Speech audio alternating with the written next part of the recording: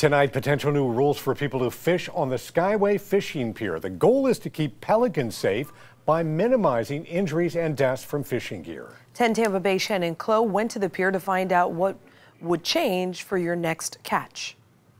I got experience. I started fishing when I was 3-year-old. This is Migdrad. All people call me Mike. For most people, hard pronounce my name. Mike has been fishing here at the Skyway Fishing Pier for 20 years. I love those birds. In the last 2 decades, he's seen a lot of seabirds die. I never hate nobody in my life, but I hate the people who torture those birds. He says some fishermen neglect the birds' safety. You don't know how many times I argue with the people, sometime coming close to fight. He sees how some fishermen don't care. Today, when he reeled in his fishing line, he caught this, someone else's line. Other times, he's pulled out birds entangled in this. FWC says last January, over 600 seabirds had to be rescued from entanglement. To reduce that, FWC is proposing new rules for fishermen. These would include banning fishing gear. One rule would ban sabiki rigs and treble hooks from November to March.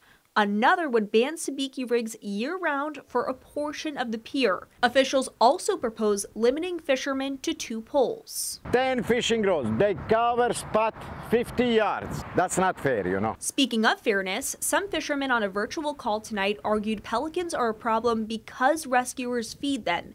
Fishermen opposing the rules questioning FWC's data, saying banning gear isn't the answer.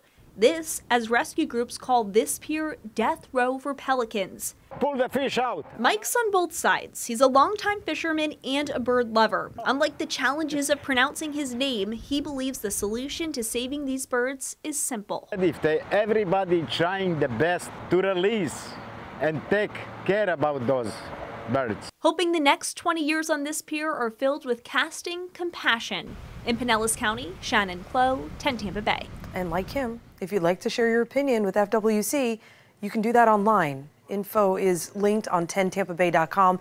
There will be another meeting in February. Really?